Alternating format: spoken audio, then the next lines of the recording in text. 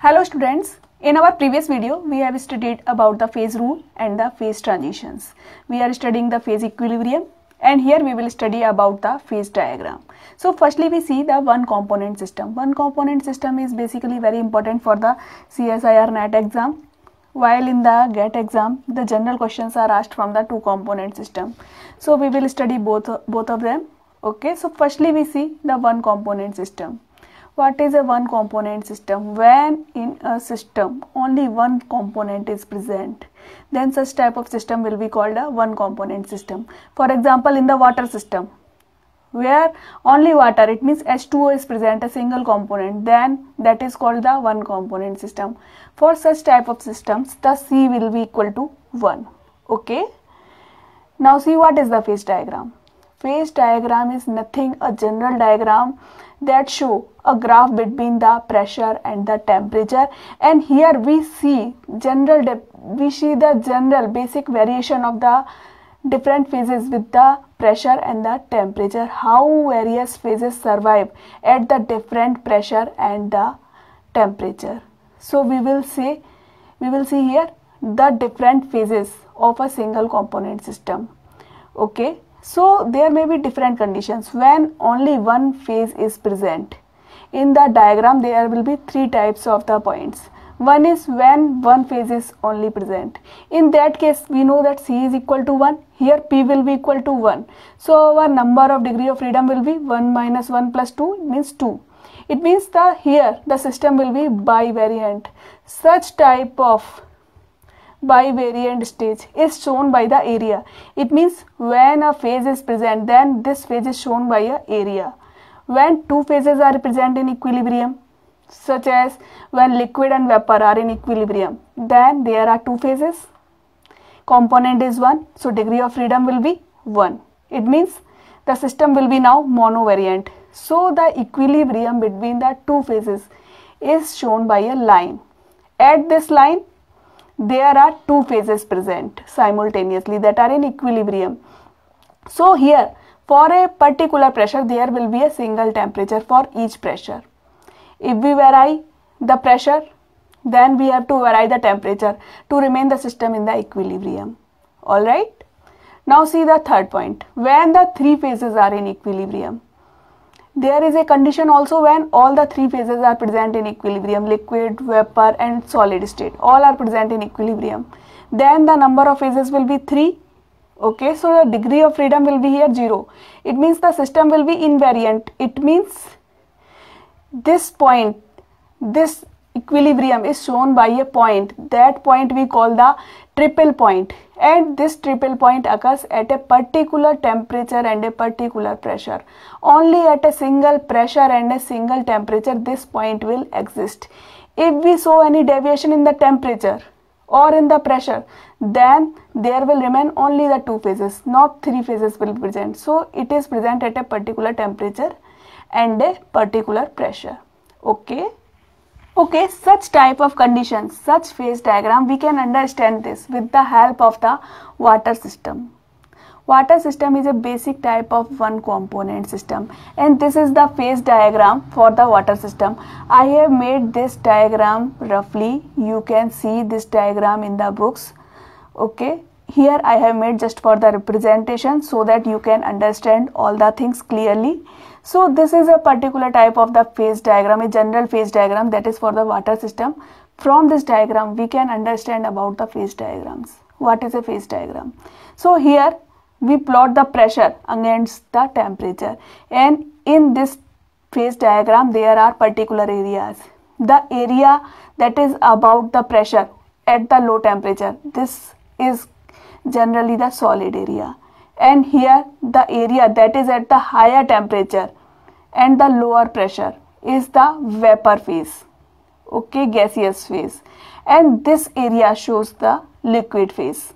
So there are basically three phases: solid, liquid and vapor. And these all, when the single phase is present, this thing is shown by a area. These are the single areas that shows that there is only a one phase. Now in this diagram you can see there are three different lines. This line O to B, this OB line, and this OC line and this OA line. These are the three lines that shows that there are two phases in equilibrium at each line. It means the number of phases that are in equilibrium here are 2. In these areas the number of phases are 1. Here the number of phases are 2. Now we can see here that at this line, OB line, this shows that the solid and the solid and the vapor state here are in equilibrium at this line, OB line. Okay, solid and vapor are in equilibrium. So this will show the sublimation curve. Now see this line, O to A line. This line shows that their liquid and vapor are in equilibrium. So this line shows the vapor pressure curve of the water. Okay, now see the line OC. At this line, the solid and the liquid phases are in equilibrium. So this will show the fusion curve of the water. Okay, so there are three lines in this curve. Now we can see that at 100 degrees centigrade, when the temperature is 100 degrees centigrade, then at this temperature the vapor pressure of water is 1 atmosphere. So this shows the boiling point of the water. Now there is a point O. At this point all the three phases are in equilibrium, solid, liquid, water, all are in equilibrium. So this will show the triple point of the water. Now we have said earlier that the triple point occurs only at a particular temperature and the particular pressure. So for the water, this particular temperature is 0.0075 degrees centigrade and pressure is 4.58 millimeter of mercury. Alright. Now in this curve, in the curve of water system, we can see there is a special character. What is that character? The slope of this curve, this line, you can see this fusion curve is somewhat inclined toward the pressure axis. This is in this direction. It means the slope of this OC curve is negative. What is meant by this negative curve? We know that the slope is given by the Clapeyron-Clausius equation. It means dP upon dt is equal to del H fusion upon T VL minus Vs. Okay, so this dP upon dt shows the slope of any curve. Now this curve has the negative slope. It means this value dP upon dt is negative. Now how this value is negative? Actually what happens in this case, in the case of the water, this value, this difference in the volume of liquid and volume of solid is negative. Why this happens? Because in the case of water, the solid has more volume than the liquid. In general cases what happens? The liquid has more volume, but in the case of the water there is hydrogen bonding present in the solid ice.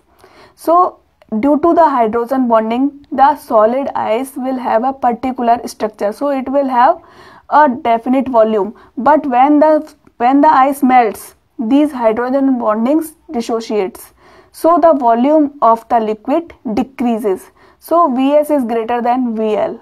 So this value is negative and hence the slope of this curve is negative. This is the special character of the water system.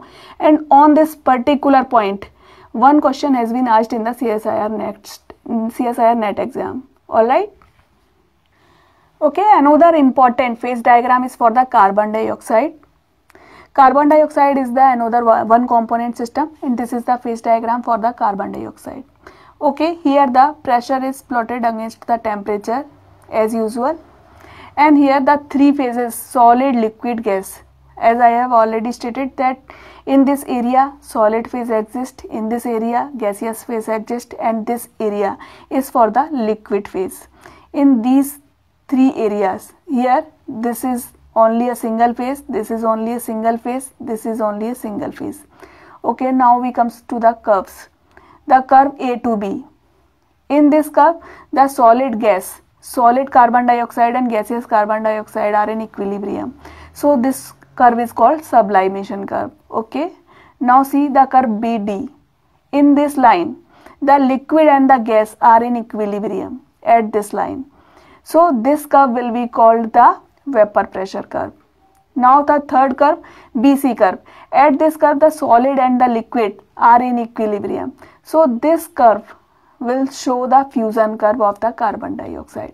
Now the all three curves meet at the point B. So the B is the triple point for the carbon dioxide, and this point occurs at minus 57 degrees centigrade at 5.2 atmospheric pressure. Alright, so all the things are clear. Now see the specific characteristic of the carbon dioxide curve. In this curve, as opposite of the water curve, as in contrast of the water curve, here the slope of the curve BC, this slope is positive. In the case of water system, this slope was inclined toward the pressure axis, but here it is positive. It is away from the pressure axis. It means we can say that this value dP upon dt is here positive. It means the volume of liquid here is more than the volume of solid. Alright. Now see the another important character. Here the solid liquid equilibrium is present at very high pressure. This solid liquid equilibrium is only till the 5.2 atmospheric pressure. It means the liquid phase is present only above this pressure, and at the low pressure the liquid carbon dioxide does not exist. So this is the special point of this phase diagram. Okay. Now the third important point here is that the vapor pressure of the solid carbon dioxide is very high even at a very low temperature. We can see that the vapor pressure of the solid carbon dioxide is very high even at very low temperature. When the temperature is low, even then the pressure is very high.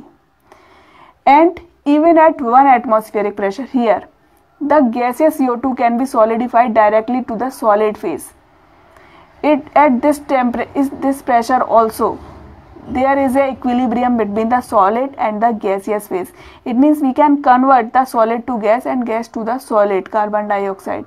How we can convert it? Even at, we have to cool this to the minus 78 degrees centigrade. If we cool this, then even at 1 atmosphere we can convert the gaseous carbon dioxide to the solid carbon dioxide. So the solid carbon dioxide is a very common thing, and we call it generally the dry ice.